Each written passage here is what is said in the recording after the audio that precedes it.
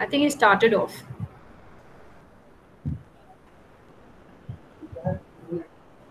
Yes, it's already started.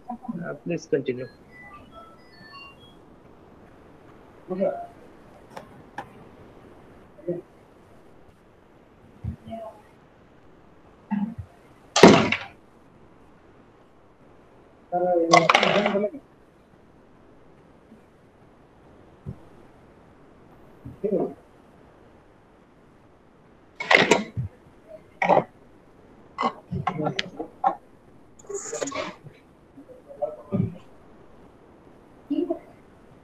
Good morning.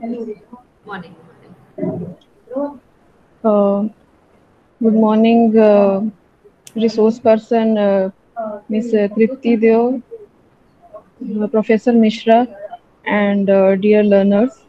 My name is Dr. Nakhat Shahin, and I am working currently in Odisha State Open University as an academic consultant.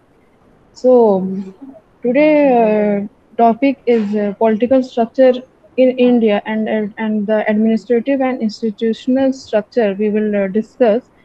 Yeah, here our resource person Miss Tripti Deo, and let me tell about something about her that she completed her BA honors in history from Lady Shri Ram College and MA in her specialized paper was medieval Indian history from Jawaharlal Nehru University. Her MPhil is from Jawaharlal Nehru University. She has completed and on 2009, and she is having lots of article publications and lots of, and she attending also so many workshop and conferences. So we are so much happy and so grateful to having you, ma'am, and. She is going to present a topic on administrative and institutional structure in Peninsular India. Let me introduce something little bit about this topic. That this topic is particularly about the administrative and institutional structure which was evolved in the earliest time to the early medieval period, that the chief characteristics of the political formation in North India from the Vedic times to the early medieval periods have been traced, and the political structure got transformed from the chiefdoms to monarchical and oligarchical pattern, where the Mauryan Empire, regarded as centralized by many historians, was followed by the decentralized polity in the Gupta and post-Gupta period. And the administrative structure in South India in the earliest period was characterized by chiefdoms, but from the 6th century onwards, monarchical polities emerged. And in the Deccan, the earliest state formation took place under the Satavahanas. The monarchical polities of peninsular India were generally regarded as decentralized polities, and the judicial system which prevailed in the medieval period in the period has been analyzed, and the relying on the authority of the Dharma Shastras. So the peninsular India comprised the diverse topic, but particularly the particularly the topological and climatic pattern of South India, and the peninsula is in the shape of a vast inverted triangle, which is bounded on the west by the Arabian Sea, on the east by the Bay of Bengal, and on the north by Vindhyan and Satpura range.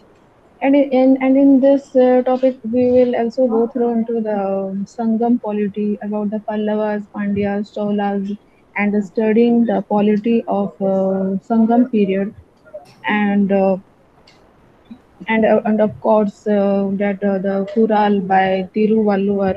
So now I am requesting Miss Tripti Dev ma'am to please start the class. Okay. Thank you very much, Dr. Shaheen, for giving a brief about the topic. Good morning, everyone. So we meet again and on a different topic of discussion today.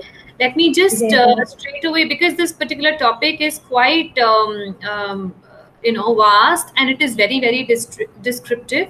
So I am going to touch upon some aspects of this particular topic, and we will be covering almost the entire Indian subcontinent. And I would like to show you a couple of slides, couple of maps, and after through this discussion with the map and some pointers, we will be going through our lecture in the next 1 hour. So I'm sure my slides are visible. I've shared the screen with Nishant. If you could just tell me if my slide is visible. Yes, ma'am. Okay, visible. great. So the topic, as Dr. Shaheen has already put forward, it is political structures in India, administrative and institutional structures, and we welcome our MA History Semesters 2 students. This will be whatever I've referred to is from the e-resource, which is available on your website, university website, and it is MHI 04 Block 5. Now, the broad theme of this particular period, this particular the topic, which we will be covering from the earliest time to early medieval period. So it's a broad framework that we will be looking at, broad timeline that we'll be looking at. And under this topic, the broad themes that we will be studying today in our lecture will be administrative and institutional structures in peninsular India. So I would request all of you to kind of keep in your mind the map of India and different regions and different locations that I'll be pointing out gradually. But just visually keep your mind open to the map of India. So the peninsular India we will be looking at first. That the second unit will study the North India part, the North Indian belt, and the third unit we will be looking at will be on the law and judicial systems. So these are three broad themes that we will be looking at. The time frame that we are studying is from the earliest time to the early medieval. So please keep that time frame in your mind. We are not going to go beyond early medieval, we are not going to go beyond the 7th century. We will not be going beyond the 10th century, maybe. Early medieval is about the 9th or the 10th century. So let's look at the first unit. And in the first unit, like I said, we will be covering the peninsular India, the structures in the peninsular India. We will be taking a look at the Cholas, Pandyas, and Cheras. I've already shared this map previously also in one of my lectures, in my first lecture that I gave on the 19th of this month. Please look at the Cheras, which are on the western coast, and the Cholas which are in the eastern coast, the southeastern and the southwestern, and the Pandyas which are in the southern coast, So keep this area in mind when I'm talking about the Sangam polity per se, especially, and also when we'll be looking at the Cholas who became dominant, by the 9th century AD. But Sangam polities, these are the three Moventas that I've already also mentioned previously. We will also be looking at the polity of Pallava. Pallavas became very, very powerful. Now, if you look at Pallavas are almost coinciding with the regions of Pandyas and Cholas. See, this is the Pallava territory. Look at the pink shaded in the map. The Pallavas with their capital at Kanchi. Can you look at if you look at the southeastern part of not southeastern, in fact the southern part of the Kanchi, the area of Kanchi, Vellore, Kaveri river, Tungabhadra river. So this is the pink belt is the Pallava territory, the Pallava kingdom, which became prominent in the 7th century. And of course, defeating the Pallavas, the Cholas became the Cholas, not of the Sangam, but the Cholas of the post-Sangam age in the 9th century. They become very, very dominant in the South Indian polity, the peninsular region. Let's straight away look at the administrative and institutional structures in peninsular India. Now, as I had told you, the Sangam polity comprises primarily of the Moventa, the three crown kings of the Cheras, Pandyas, and Cholas. And if you look at their, the seat of power, Urayur, Madurai, in this map, the Pandyas, the Korakai. So all of these regions, Kaveri Pattanam and Nagapattanam for the Cholas, now these are important regions. So the seat of power for all these kingdoms under the Moventa, the Cheras, Pandyas, and the Cholas were located at very, very critical strategic locations. So the earliest political formation of the peninsular India, my first point in this slide, begins in the Sangam period, and the main source of this particular period is the Sangam literature, archaeology, numismatics, and travelers' account. Now, if you look at Sangam polity, we did not have a ruler or a king. There were clans and there were chiefs of the clans. Now, these chiefs, clan chiefs, were involved in the welfare, accumulation of wealth in form of booty, redistribution of the wealth, etc. So the chief held a central place. Now, there's a difference between a chief and a ruler, and we will see that during our course of lecture. But Sangam polity was characterized by a chief who acquired a central place. And of course, one has looked at the sources, and when one looks at the Sangam sources, one sees that there's a description of the ecological zones, which are called Tinai. And all of these ecological zones, the regions described in Tinai, are based on, have agrarian, pastoralists, and interregional and long distance trade. So these are some of the features of the region. And all of these, the pastorals, agrarian trade, all of this helped the Muventar, the kingdoms of Cheras, Pandyas, Cholas, to establish their polity in the Sangam period. Moving forward to the Pallavas, I've already shown you the map. Let me just show you the map of Pallavas again. The pink region in the south part with their capital at Kanchi. They emerged in the 7th century AD. Now, they emerged as a result of a process of agrarian expansion, the class of intermediaries. And in this process of agrarian, when I say agrarian expansion, that means that more land was brought under cultivation. More land, so whatever, all land cannot be cultivated.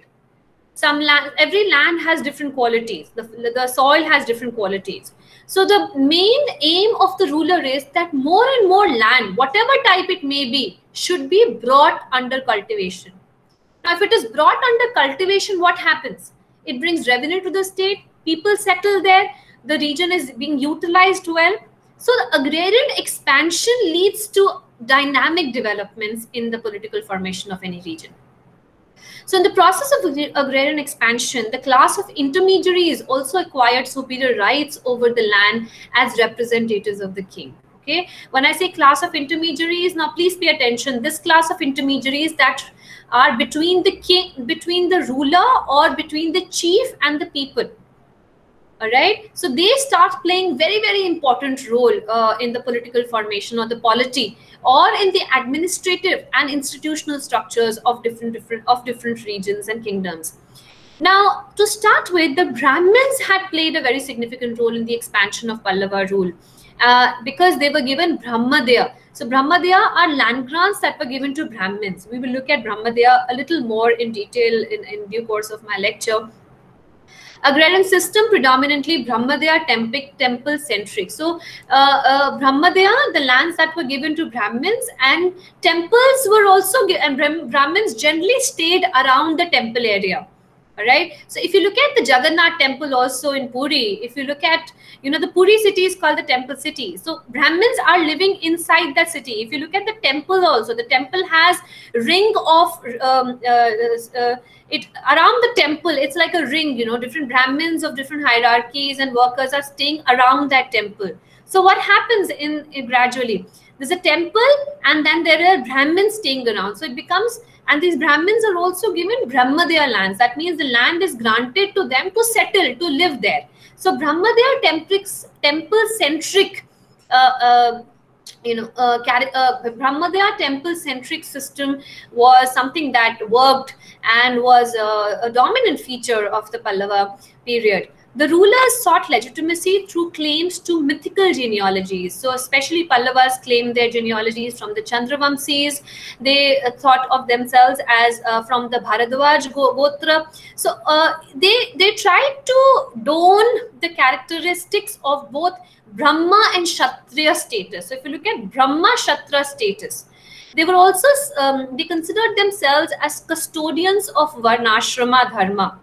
Yes, and they adopted high-sounding titles like Maharaja Dhirar, Dharma Maharaja, election of the king. The king was elected, and there was a proper coronation ceremony that was important during the Pallava period.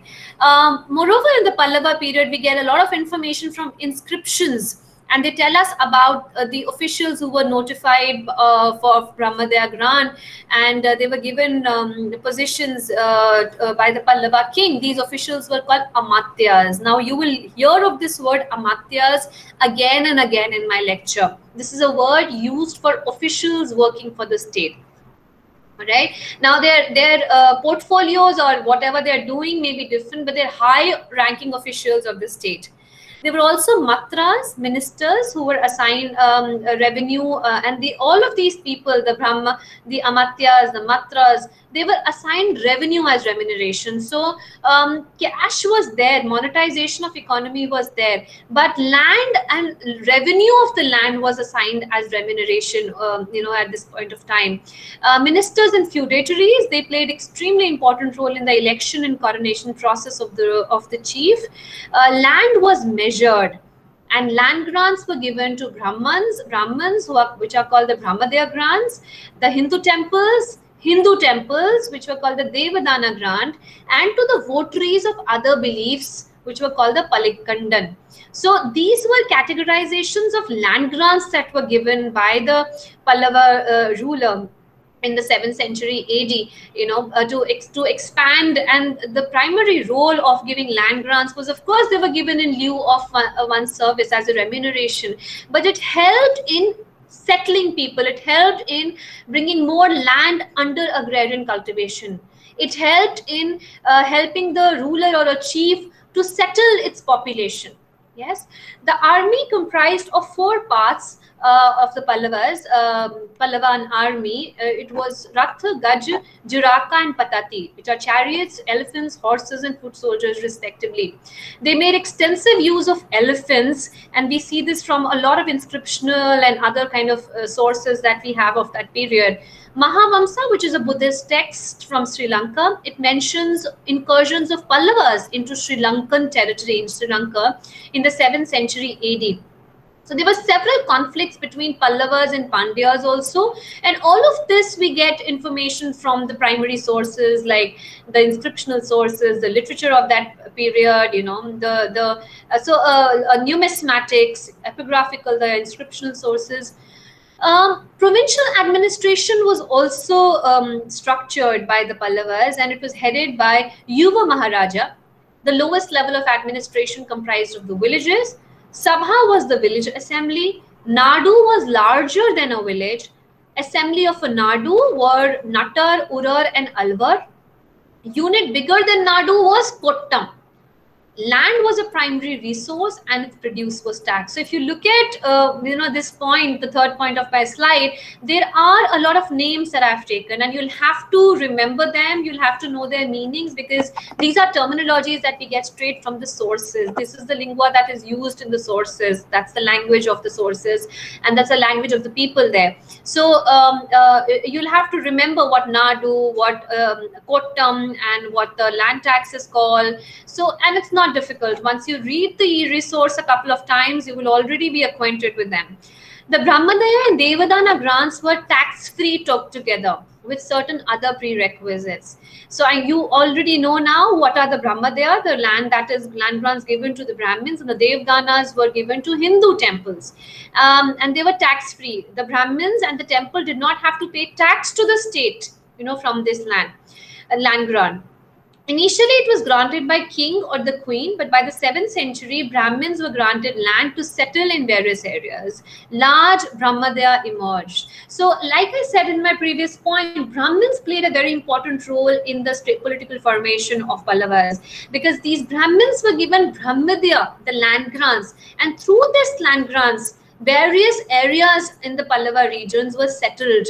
They were brought under cultivation.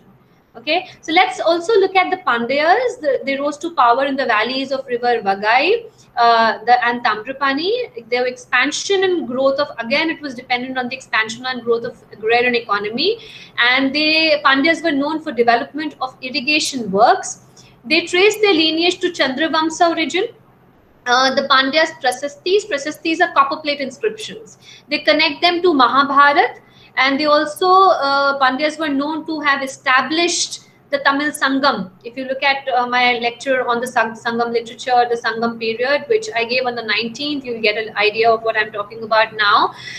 Trace their lineage, the Pandyas trace their lineage to local and Sanskritic traditions. So Pandyas are not only looking at a mythology in the past, but they also trace the lineage to the local tradition there in that region. The records do not refer to a council of minister or a court, but they do refer to terms like mantrins and uttara mantrins. There's also no clear-cut division between civil and military functions. Army was under a commander, but sometimes the king himself provided leadership. So these are some of the administrative and institutional dynamics of the Pandyan rulers. The administrative divisions were Nadu, Kuram, and Rashtra. Gramam was the basic unit of local administration. This is the village. Nadu was a larger unit of local administration. Land grants were bestowed by kings. They were called Danam or Dana. Brahmadaya and various rights on these grants were also given. So when a land grant was given, there were many rights that were also given to the people, the grantee, the revenue. So some of these rights were that cultivation had to be done. There were also administrative rights that were given.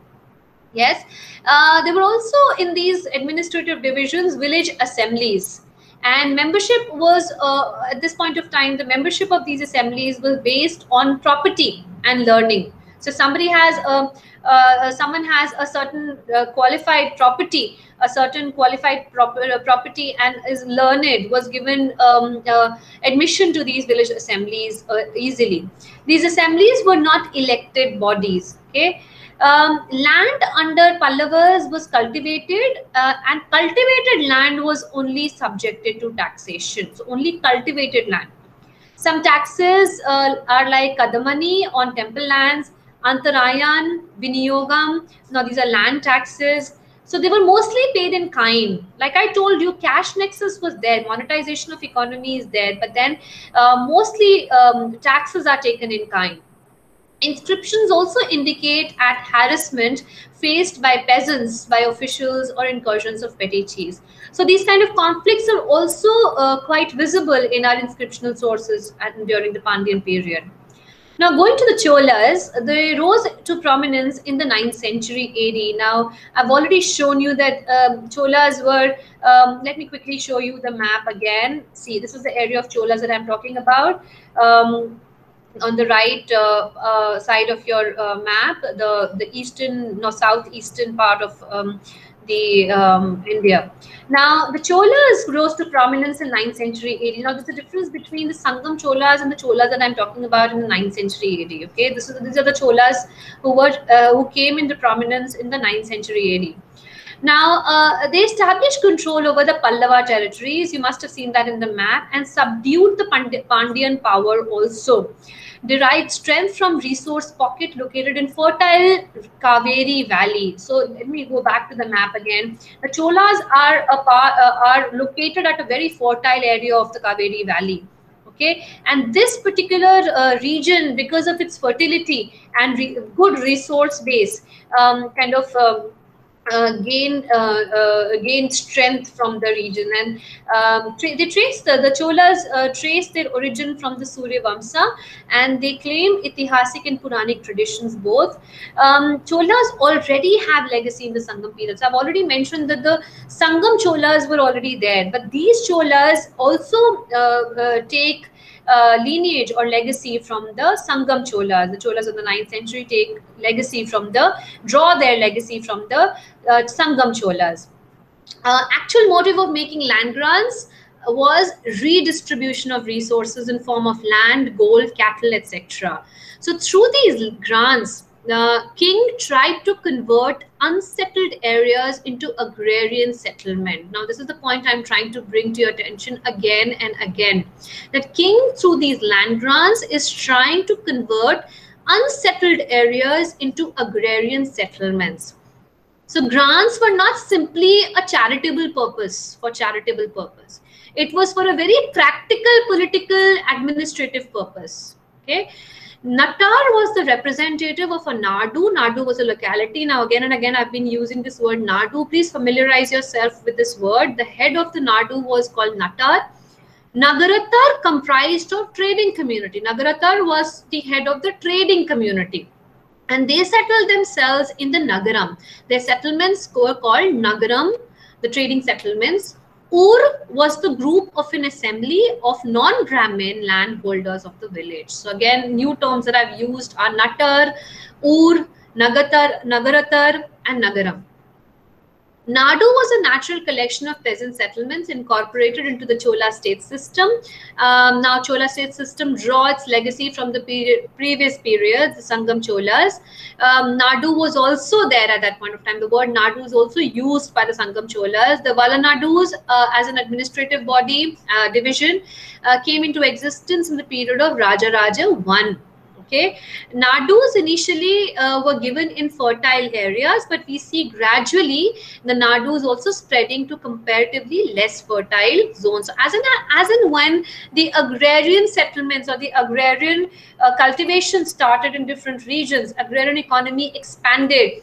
It was because of the nadus or the grants that the nadus that were established on the grants that were given in less fertile areas. Okay, Nadu was the smallest unit for revenue administration. Most Brahmadeyas or the Brahmin settlements centered around the temple, and Brahmins were the means to legitimize power. So in the peninsular India, you will see the Brahmins playing a very, very important role in legitimation of power of the ruler in both the political development and also establishing administrative and institutional frameworks for the ruler. After the 11th century per se AD, there were few Brahmadeya tracts and more temples were constructed and older ones were improved on. Nagaram settlements was a separate area. In some cases, Nagaram were independent of Nadu. That means that Nagaram had its own rules and regulations, own local officials who were collecting revenue and taxes. So I told you Nagaram were specifically settlements that were of the trading community. And the head of the trading community is the Nagarattar. Yes. The last point in my slide, no clear evidence of a council of minister, but Udan Kotam seemed to serve this purpose. There's a term, institution called Udan Kotan, institutional framework that worked like a council of ministers. They made it preliminary stages of a council of ministers. They were both upward and downward mobility noticeable in the administrative hierarchy. Officials paid by giving land rights, revenue rights. Tax on the land was levied in both cash and kind. It was collected both in cash and kind. Taxes were collected in both kind and cash, more in kind. There were also communal ownership, and justice was carried out by village assemblies through committees. Officers also were deputed at Nadus on behalf of the king. They were called Nadu Vagai. Now again, a new term. Nadu Vagai were officers that were deputed on the behalf of the king, and these were revenue assessment officers. So especially during Rajaraja I, he adopted an elaborate land revenue fixation and assessment mechanism. And he also introduced the Valanadus. Valanadus, another administrative division of the of his region. This practice was adopted by other rulers as well. So we see the use of the administrative division of Valanadu continuing. It started during Rajaraja I. It continued after him also by his successive rulers. Cholas undertook military expeditions to Sri Lanka, and they had a very strong military strength. So in fact, your e-resource discusses a lot on Cholas and cites a lot of primary references, and I would really encourage all of you to kind of look at these primary documents that your e-resource highlights on the Cholas. Keep looking at the map so that you keep looking visually, you have an imagination of the region at least through your map. After looking at the Sangam polity, the Cholas, the Pandyas, and the Pallavas, let's look at also the administrative system in Deccan. So just above the peninsular region is the Deccan area, which also had many smaller kingdoms. One of them was Satvahanas, and I'll show you this in the map later. But let me just focus right now on bringing some points on the Satvahana administration. Now, Satavahanas were earliest in state formation per se. So till now we know of chiefs, clans, small kings and rulers, but a proper state formation was seen during the Satvahana period. Under the Satavahanas, they were the major part of the kingdom was under royal officers, and some portions were also controlled by feudatories. Yes, we'll see what these feudatories are gradually. The administrative division of Satvahana were Aharas or Rashtra, which contained towns. Towns were referred to as Nigam, and villages that were referred to as Gram. There were other officers in the Satvahana records that we find. The names are Mahamatra, Bhandagarika, Mahasenapati, Lekhaka. Lekhaka was the person who kept records. Senapati, of course, is person Mahasenapati responsible for army. Bhandagarika is the person who's responsible for the bhandar, the treasury, and the granary of the and Mahamatra are the high ranking officials of taking care of different departments of the Satvahana administration. We also have the Chalukyas of Badami, and their rule were also not centralized. Village was the smallest unit, and the Mahajan word, we'll see Mahajan constituted the village elders. We also have references to Rashtrakutas. Rashtrakutas is very, very important. The western part of India, we see the coming up of the Rashtrakutas. Administrative system was again not centralized. Kingdoms under royal officials as well as feudatories. Feudatories were paid regular tribute. Feudatories had to pay regular tribute to the suzerain. Suzerain was the main king. So the Rashtrakuta ruler, that Rashtrakuta ruler had to be paid certain tribute by these feudatories. They the feudatories rendered military services. Officer in charge of the Rashtra, who was called Rashtrapati.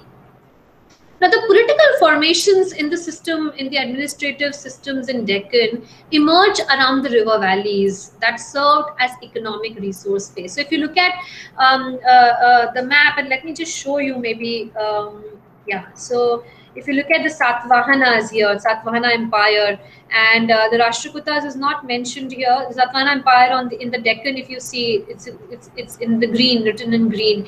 And don't look at anything else right now, but just focus on your eyes on Satvahana Empire. Also, the Rashtrakutas we will see are broadly in the present regions of Gujarat and Maharashtra. This particular belt, so it's not there in this map. But just see that in one of the other maps from the Google maybe.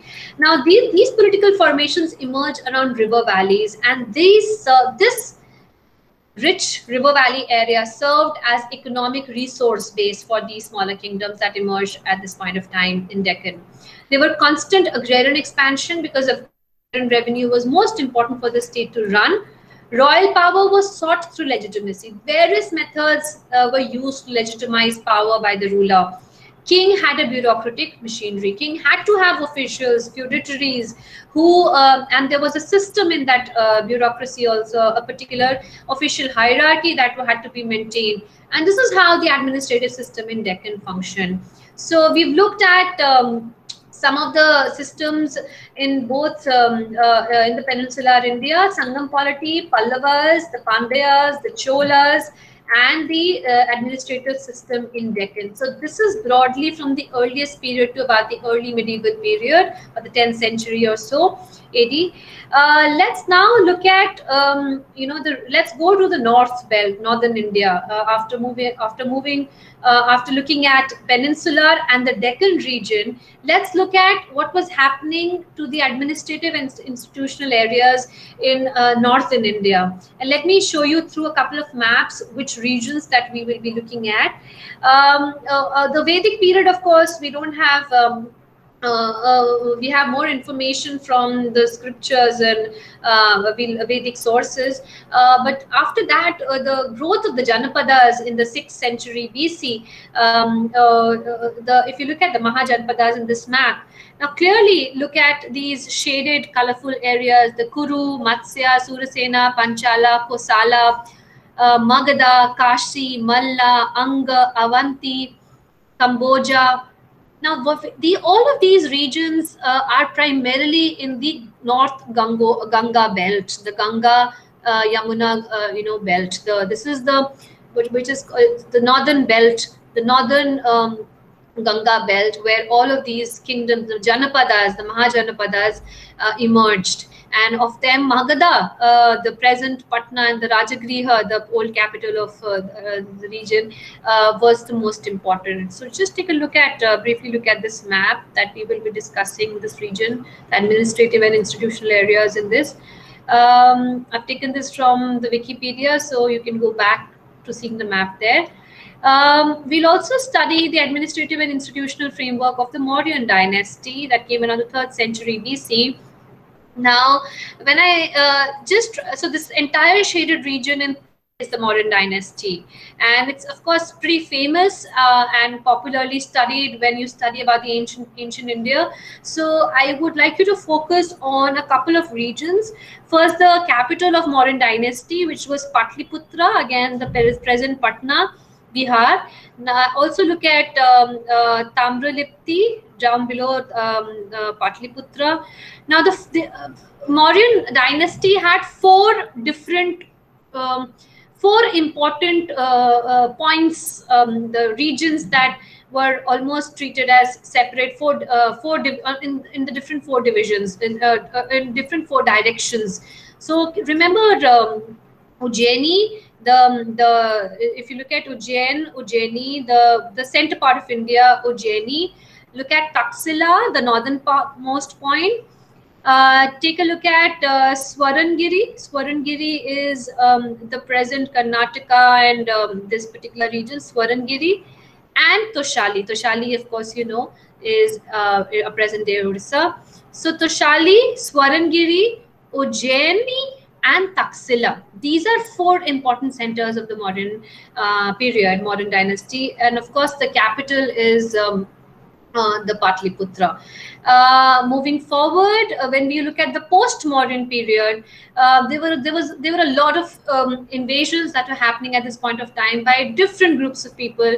We have the Greco-Bactrian kingdom coming from the northwestern part of the world, the northwestern part of India. Above that, we also have Sunga Empire, Satvahana. So all of this, especially the Satvahanas and the Kushanas, the Greco-Roman attacks that happened at this point of time. So just look at there's a lot happening in post-modern period. Maybe you can singularly look at the expansion, the regions of Kushana and Satvana in different maps, but I just tried to bring some regions in through this map. And finally, we'll be looking at the Gupta and the Vakatakas in the 4th and the from 4th century to 7th century AD. Now, the Gupta kingdom, this is the entire map of India, especially in the northern belt, and the Vakatakas in the Deccan and some parts of the early the peninsula region. So Vakatakas. So these two important kingdoms become important in the early in the late ancient period, and yes, and it continues to be in the 7th century AD. So with these four maps in mind, the Janapadas, the Mauryan dynasty, the post-Mauryan period, and the Guptas and Vakatakas, let's move to studying about administrative and institutional systems in the North India. Now, in the North India, beginning from the Vedic times, they were the earliest traces of complex administrative system can be seen in the mature Harappan civilization. So I'm taking you really back to the Harappan civilization. And Harappan civilization, the mature Harappan civilization from about 2600 to 1750 BC, we see impressive administrative and institutional frameworks there. High standards of civic life, urban layout, standardized weights and measure system, uniformity in its material culture, Now, because the script of Indus Valley civilization, the Harappan civilization, is still not known to us, so we cannot really find out about the different mechanisms of administrative and institutional systems at this point in this particular period. But through archaeological and other material sources, we have been able to see that there were high standards of, administrative frameworks that mature Harappan period had witnessed. The Rig Vedic period from 1500 to 1000 BC, we also have very little information, primarily from the Vedic sources, especially the Rig Vedic Raja was not a full-fledged Raja. He was more of a chief or of a clan. And society was a combination of pastoralist and agriculturalist. There were regular wars, and these wars were for cattle, not for territorial expansion. The cattle is often called as, to control cattle, the term used is kavishti. The later Vedic texts, which were written around the 1000 to 500 BC, we have earliest references to some assistants to the Vedic ruler. So there are a group of people helping the Vedic ruler, and there are terms used like bejeweled ones, the Ratnins. So among them, Senapati, Bhagaduga, Akshvapa. So these were some officials or assistants who were helping the Vedic ruler. Now, these are at a very preliminary stage, very, very raw stage of administrative frameworks. So let's not see them as modern day military commanders and all. Let's go back in time and understand them from that perspective only. Definitely, they were not regular administrative officers. Levy on agriculture produce was there, but however, we don't see a regular revenue demand. The rate of Bali is an agricultural produce. The term used Bali for agricultural produce was not fixed. Bali was not fixed, and there were possible absence of a regular standing army. Okay, this is about the later Vedic texts. So Vedic polity overall can be seen as a proto-state. That means, yes, there were beginnings of fledglings of administrative and institutional frameworks. They were not properly formalized. They were proto-state. In Vedic literature, there were importance also given to three popular assemblies, the Vidhata, Sabha, and Samiti. And I'm sure our students of the second semester who are looking at our lecture today would have looked at Vidhata, Sabha, and Samiti when they were studying about the Vedic period. These assemblies saw popular participation. So we see that there was popular participation in this period, and this feature of popular participation continued in the post-Vedic period also. Now, I had shared with you a couple of minutes back the map of Mahajanapadas, the Janapadas and Mahajanapadas that emerged in the 6th century BC, 6th century to, these were advents of territorial states. So now let me go back to the map. Each Janapada, like this shaded region, like the pink shaded region or the orange shaded region, the yellow shaded region of the Panchala, the blue shaded region of Surasena. Now these were territorially under one clan. Kurus had a certain territory under them. So therefore, I'm using this word territorial states. I did not use this word territorial states or territories before beginning with Mahajanapadas. Yes, the advent of territorial states we see with the beginning of Mahajanapadas. Monarchical, they were both monarchical and non-monarchical. Non-monarchical as in oligarchies or chiefdoms. And monarchical, of course, you understand, with with a ruler heading the entire region. Now, monarchies revolved around the king, who had ascended the throne by the virtue of being born in a particular ruling house. So there was already a concept of dynastic succession that was prevalent in the monarchies that came up during this period. They ruled over a praja or a population on a specific territory, which was called Janapad. Some of them were strong and formidable, like Magadha, Avanti, Koshala, Ujjaini. You can see them in the map. They had strong regular armies with which they subjugated their lesser contemporaries. Sources talk about constant fights between these regions, these territorial kingdoms, and they were trying to subjugate each other and take over their territories. They were regular administrators for management of the state. So example, Vasakara and Sunidha were high-ranking functionaries of the Magadha Mahajanpada under King Ajatshatru. Now, coming to non-monarchical kingdoms, non-monarchical, which were also the chiefdoms, there were many, about 4 or 5 of them, like the Sakya clan. Now, what is the feature of non-monarchical system? It had no single ruler, but for example, the Sakya clan had almost 7,707 rajas. They were all Kshatriya chiefs. Now, the matters of administration and politics were openly discussed. These are small territories, and matters debates were taking place.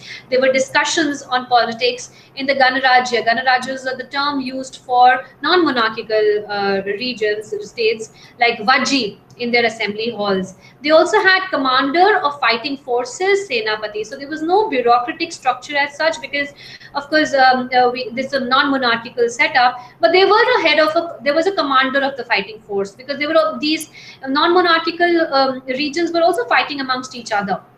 So the commander of fighting force was the Senapati, was an important person in their clan. The importance of administrators and functionaries during this period is recognized by Kautilya. Kautilya's Arthashastra. Kautilya wrote this very, very important, significant work, Arthashastra. I'm sure all of you know of that.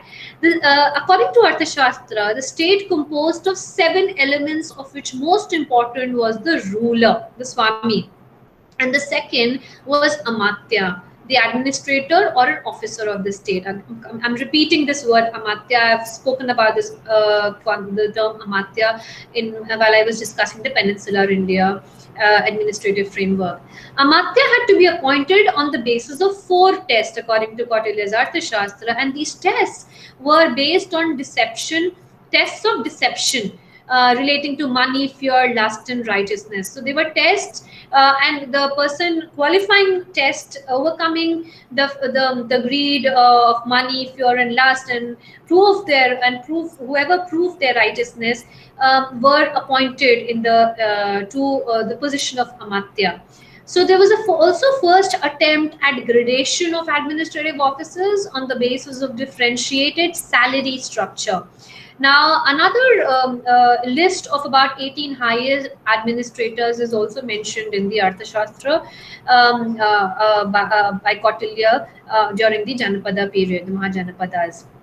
Moving forward, now the administration of Mauryas. Now, Maurya literally were a Mauryan empire. Yeah. So if you look at the map of the Mauryan dynasty, almost the entire India, except for covering the Cholas and the Brahmaputra, the northeast Brahmaputra region, but Mauryas were ruling on the entire India. Let's see what their administration was like. So it was a pan-Indian empire, and capital was Patliputra, Patna, present-day Patna. Now we have the many primary sources that we have for understanding the modern period. Greek accounts of Megasthenes and Kautilya's Arthashastra, most importantly, throws light on the administration. And there are possibility of central and provincial administration. So now we see the beginning of the center and the one center and the provinces under that. So divisions of the entire region into different provinces. So the central and the provincial administration for the first time. The central administrative machinery was effective in the metropolitan, the Magad region, and the core areas located in the Ganga plain. So let me explain this through the map. So the Ganga region, the northern Ganga belt, the present UP, Bihar, Bengal, and Magad, the Patliputra region. So this entire northern belt is the core area, the capital and the core area, which which had the most effective administrative machinery under the Mauryas. The rulers took simple titles, and they worked as paternalistic rulers. They considered themselves as father, the patron, the father-like figure to its subjects, the people. Ruler was the head of all executive functions of the realm. The principal functionaries directly appointed and responsible to the ruler. So there was direct appointment by the ruler that started taking place, and that functionary was also responsible directly to the ruler. So though Kautilya recommends appointment of full-fledged ministers, Ashokan edicts do not mention about any Maurya minister. Ashoka rather instructs messengers to inform if any conflict among the members of the Parishad. Parishad may be a deliberative body, and Ashoka has a system of messengers and instructs them that if there is any conflict among the people in Parishad, he should be informed of that conflict. Arthashastra also talks about departmental heads, adhyakshas. Megasthenes also informs us of counselors and assessors. The highest ranked officers of Ashoka were Mahamatras. Now, Mahamatras were highest ranking officers, and they were taking care of different departments. We know more about the Dhamma Mahamatras, but Dhamma Mahamatras were taking care of the Dhamma, the religious belief of Ashoka, and the spread of that particular of Dhamma. But there were Mahamatras of other departments or other administrative functions also. They were high-ranking officers. So at least 4 units of army. Army was the most important component of the modern empire, modern state. Infantry, cavalry, chariots, and elephant forces. These are 4 important units of the army. Megasthenes' accounts suggest about 6 lakh soldiers. Also reports of a navy that was maintained by Mauryas. There was also a strong espionage system, the secret service. There were collection of regular taxes. Kautilya suggests 7 heads of revenue, and you can take a look at the details of these revenue from your e-resource. Of these, the most important was the revenue coming from the agrarian sector. At least 2 agricultural taxes were collected: bhaga, or the share, which was possibly the 1/6 or the 1/4 of the agrarian produce, and bali. So these are some of the aspects of revenue administration in the army. Coming to the provincial system, it was for the first time introduced in history. There were 4 provincial headquarters. I've already mentioned on the map: Taxila, Ujjaini, Tosali, and Suvarnagiri. So let me quickly show you that on the map. Taxila, near Gandhara on the northern part. Ujjaini, the center part of India. Tosali, all of you would know about it, the present-day Bhubaneswar, near present-day Orissa, and Suvarnagiri, the Deccan part, the peninsula region. Yes, the present-day Karnataka region. So so there were 4 important cardinal, and they were all in 4 cardinal directions strategic to Mauryas. The Mauryas, I'm looking at the last line of my last point in the slide. The Mauryas also appointed people to different important positions, even from outside royal families. So we also have references of appointments of Iranis. Provinces were further divided into districts that were called aharas. So if you look at modern administration, it was quite formalized and quite effective, and that's how they could take centralized control over the entire region. And of course, the provincial administration really helped. The system of provincial administration helped in proper functioning of the state. Looking at the post-modern period, and I would quickly like to show you the map that I had referred. This is the post-modern period. Moderns are disintegrated. There were many rulers coming in from outside, the Greco-Bactrian kingdom, the Satavahanas, and all. So let's look at what's happening in this period. The emergence of several states in the postmodern period and political powers in Indian subcontinent like Greek, Sakas, Kushanas. So there was no single paramount power. There was also advent of monarchical states in the peninsular India for the first time. There was growing power of the king. Use of several grandiose political epithets like Ekarath, the sole ruler, Rajadiraj, the king of the kings. The Bactrian Greek rulers introduced their royal portraiture on their coins, visual representations of might of the ruler.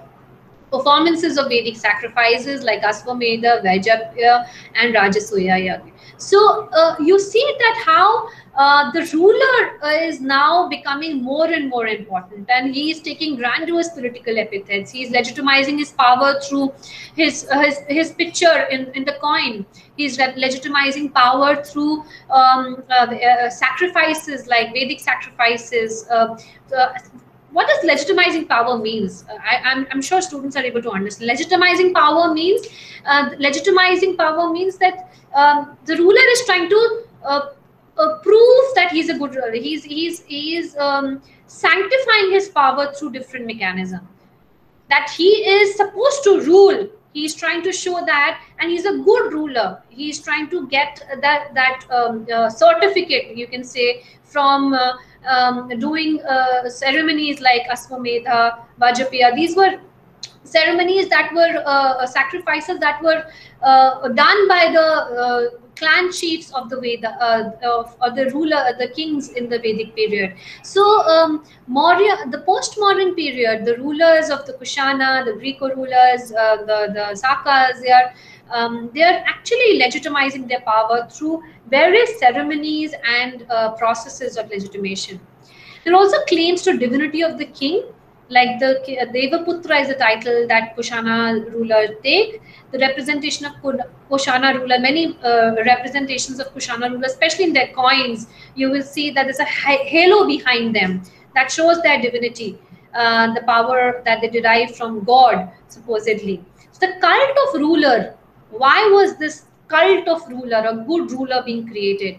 Because it acted as a cementing factor amidst diversities. So they were trying to establish themselves, the ruler is trying to establish themselves within a population, among people who were diverse, who were from different backgrounds. The ruler is trying to show that I am the strongest, I am capable of ruling you. So he's taking these important steps to prove his validity to rule. So it helped him in integrating the vastness of his empire, the vast empire, and dynastic succession began to become a norm. The third point of my slide is that the burden of administration was assigned to high-ranking functionaries like the Amatya. Many of them were appointed in the core territory of the Satvahana realm in the western and central Deccan. Organization of army became very important, and the army came to be a very important part of the central administration. The commander-in-chief of the army was the Senapati, and there was the importance of secret agents. Yeah, the spies, the espionage system, really became very, very significant at this point of time, the postmodern period. The collection of revenue was a major concern, and terms like bhaga, shulk is seen in the primary sources, that is referred to as revenue. Levies were also imposed, like levies on salt. Mahabharata recommends increase in the demand of revenue. The Mahabharata is an epic text. It recommends that a lot of revenue should be demanded by the state from its people.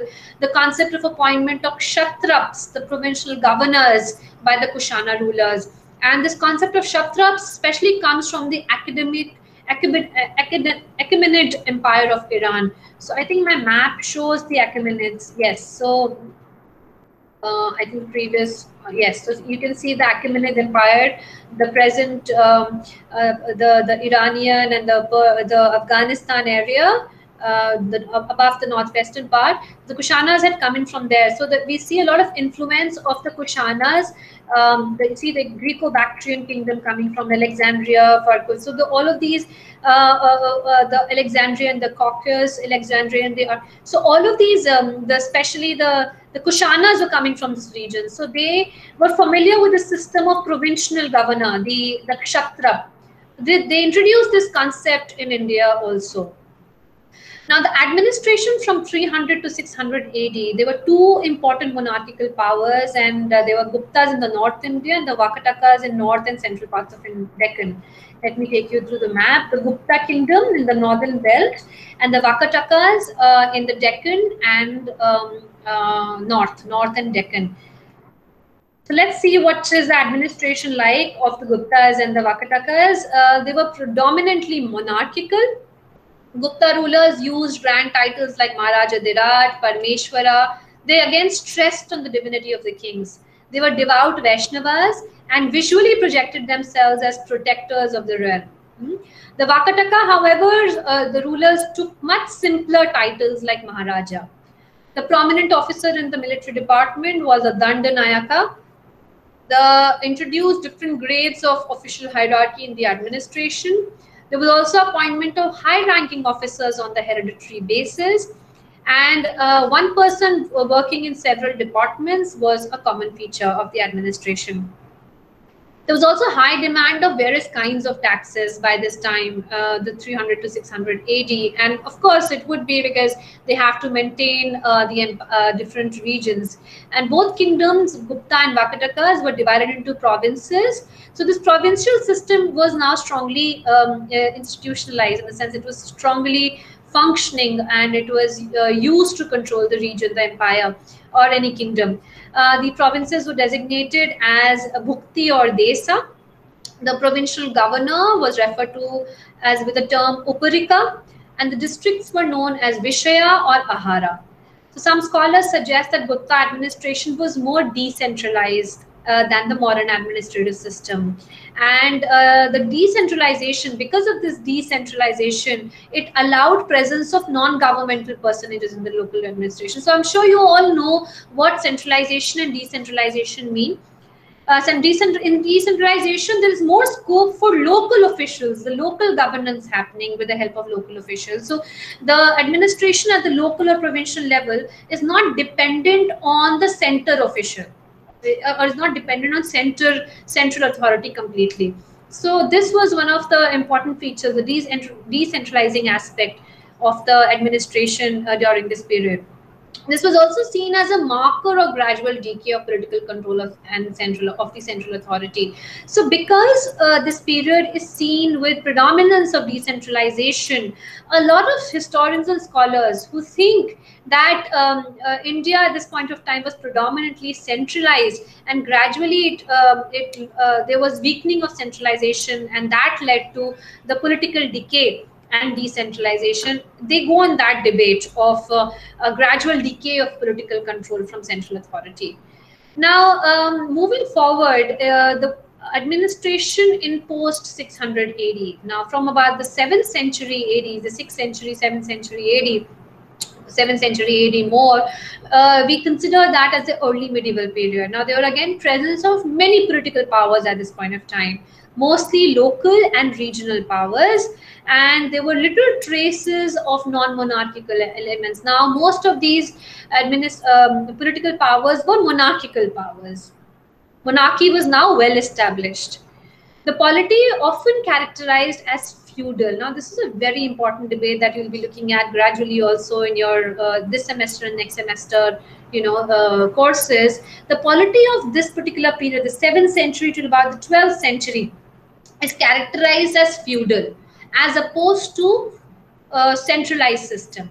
Yes, so this is again, the debate on feudalism is a very, very important debate, and it comes in this period, and historians are still they're contesting whether there was feudalism and no feudalism, and there are many historians who've written around this, R. Sharma, Vans Mukhia, many. So you can, in fact, if you're interested in reading, you can read the references. It's mentioned in your suggested readings of e-resource.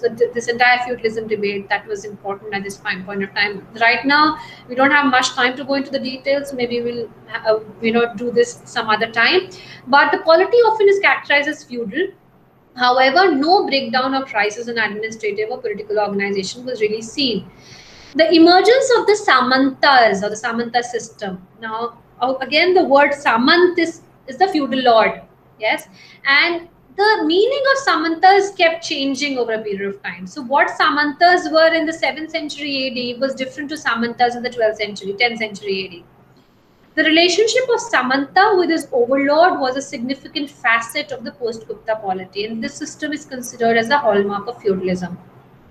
Some suggest that the period between 600 to 1200 AD experienced major slump in commerce, and this is primarily The reason attributed to this is feudalism, a process of weakening central authority and consequent rise of the Samantas. There was also sharp hierarchy in the ranks of Samantas. So this period is debated, the 600 to 1200 period, early AD, 600 to 1200 AD, early medieval period is generally contested as and seen as a dark age, or a major slump in commerce. Now again, some agree, some disagree. Please look at the details of the debate if you want to. Maybe we can help you with the debate some other day. But this period is generally seen as no central authority, and there were many things and many rulers and many political powers parallelly predominant in different parts of Indian subcontinent. Now, enormous increase in issuance of land grants brought two officers in prominence in the administration. One was the messenger, the Dutta, and the scribe, the Kayas. So these two became the most important officers during in the administration and administrative framework of this particular period. Sources are replete with terms used for revenue like bhog, bhag, kara, sulk. Regular taxes as well as all kinds of levies on local resources were also put into practice. Earlier practice of dividing the realm into provincial units continued in northern India. So we've looked at the administration in the post 600 period, early medieval period. Let's look at the last theme of this particular block: law and judicial system. So now I haven't gone into the details of this. There are a lot of primary sources that your e-resource booklet quotes. Please look at it. There are three headings that this particular unit is divided into: sources of law, and Manu's texts and writings are most important when law is concerned. The Manusmriti, Manu mentions about different aspects of law. The three sources of law that he mentions is the Srot, Smarata, and the Sadachar. Yanaval, Narada, and Brihaspati also writes about law and its various connotations. Please look at the details of what Brihaspati talks about law or Narada talks about law. These are all writers of the Vedic, post-Vedic, the Smriti period. This period that we are discussing from earliest time to early medieval, these are writers of that particular period who are talking about law and its various connotations. Please look at it from your e-resource. There's also classification of law primarily into civil and criminal. Now, what comes in civil and what comes in criminal, under criminal, please look at it again from your e-resource. A lot of description and examples that are given. And finally, the administration of justice. Now, this was the most important and essential part of protection to which people were entitled from the government. So the government of any kind, monarchical, non-monarchical, or whatever kind it may be, the most important function of the government is to protect its people. And to protect its people, they need some kind of a framework for their justice, administration of justice. And there are a lot of judicial procedures that have specially been given by the Smriti writers. So again, you can look at the details from the e-resource. So by and large, in our entire lecture, we've looked at the political structures in North India, administrative and institutional structures, both in the Peninsula, Deccan, North India, tracing it from the ancient period to the early medieval period. And I would really appreciate if you can look at your e-resource for more detail. I would request, so I would close my lecture with this discussion. And if there is any question, again, I keep saying you can ask right now, or also write an email to me and I would reply to that. I hand it over to Dr. Shaheen for her comments, and if there is any question that is there, I can take it up. Thank you so much. Thank you so much, ma'am, for such a beautiful presentation and very easy way. You explain everything in a simple and clear way. And the best part is the map. In every slides, you have presented a map and the clear explanation of the role of the Brahmins in peninsular India, and the the role of the Sangam polity and the Sabha Samiti. There are various role played by different taxes also. And so in the last, I would like to say that the administrative and institutional system in North India during the early historical and early medieval period, the political formation of the Vedic period is generally regarded as a pre-state or proto-state quality, with that the emergence of the Janapadas, the monarchical and oligarchical pattern came into existence, and also the establishment of Mauryan Empire heralded the era of large monarchical states, Yes. which elaborate the administrative machinery. And in the post-Mauryan period, we see that especially during the Kushana period, the notion of divine kingship became prevalent. And in this period between 300 to 600 AD, the Guptas and the Vakatakas dominated the political scene. So their administrative system is categorized as decentralized, which you explained decentralized so very well. That yes, the administrative system is categorized as decentralized by many scholars, and the polity of this period was predominantly monarchical, and the Samanta system is regarded as the hallmark of the post 600 political formation. And also, the last topic is the law and judicial system, where the Chanakya's Arthashastras played a very important role. So all this information today we get. We are so thankful to Tripti Deo ma'am, because in lockdown we feel ourselves so privileged and so lucky to having you, ma'am. And in future, I would request to take more classes on history. Okay, ma'am. Thank you so much. Thank And now I am requesting our technical expert Nishant Purohit. Thank you for your support. And now you can end this session. Thank you so much. Thank Professor you, ma'am. Mishra has something to say, I guess. Fine, you should have asked the audience to clear that doubt or something. Why you are in a hurry to end the session? Just 1 minute. Actually, 1 minute. actually, sir, learners did not have any questions. They Oh, did not learners have any didn't have, but questions. audience may have. So sorry, Shine, sorry for interrupting.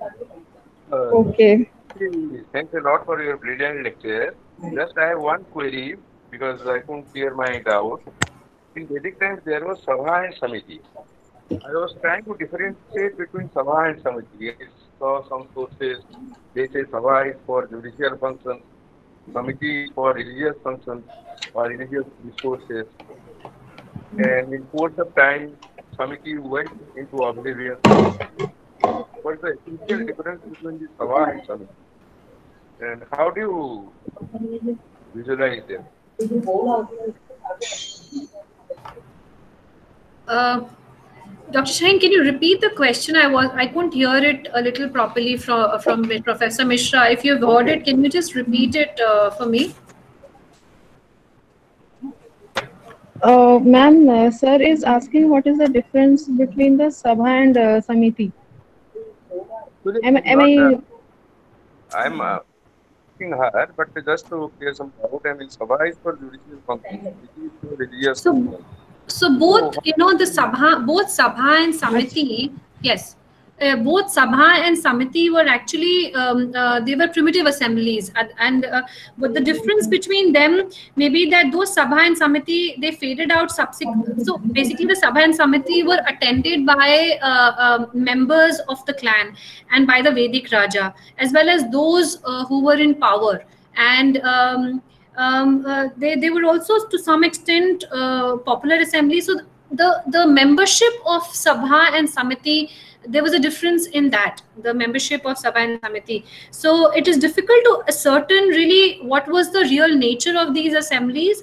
But what historians have really mentioned is that the Samiti is a combination. They both functioned vis-a-vis the political and cultural activities of the period. There are differences of opinion that who were a part of Sabha and who were a part of Samiti and who were a part of Vidhata. Vidhata, I think, were the women were also allowed in that. Sabha was for all, and I think there was also Samiti. So again, what I'm seeing very neatly, there is no division that has come as a consensus from historians, but there were early primitive assemblies that were involved in many in discussions over wealth, over social welfare, and all of that. So I'm not particularly seeing a very clean division is there between Sabha, Samiti, and Vidhata, because historians are still contesting that who belonged to what. Like, as a student of history, about 10, 20 years back in school, I was told Sabha, these people were present. Samiti, these people were admitted. But I think there is an ongoing debate about what and who were present. They by and large were preliminary and primitive assemblies where discussions were taking place on the political and cultural functions of that particular region. Professor Mishra, I don't know whether I could make some sense. I mean, you're all right. Somewhere else also I was reading that Swati is mainly for this entertainment purpose, dancing, gambling, all those things. And the king was present. But in Sabha, kings, I mean, were not present. So anyhow, thank you very much, Tripti, for your brilliant lecture. And we'll be seeing you quite often in future. Thank you very much. Now, Dr. Sahin, you can end the session. Okay, thank you, Professor Mishra.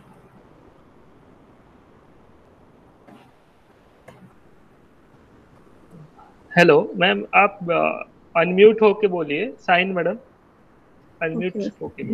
Okay. Hello, ma'am. Ji. Hello. Ji, Dr. Shaheen. Here we have one student, Pramod Kumar. So I am requesting him, if he having any question, he can ask you directly. Pramod Kumar, are you listening to me? Hello. Hello. Okay. Okay, I think he did not have any questions. We having another audience from other department, from English. She is Heba Fareen, and and I'm requesting her, if she having any questions, she can ask you directly. Heba.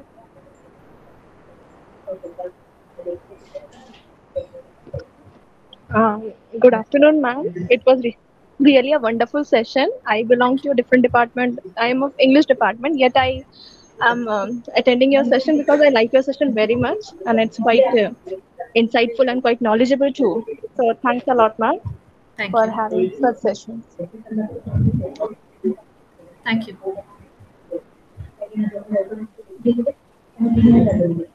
Okay, thank you. Okay, thank you, ma'am. Okay, Dr. Shaheen. Thank you very much. Namaskar. Okay, ma'am. Namaste, ma'am. Now we can end this.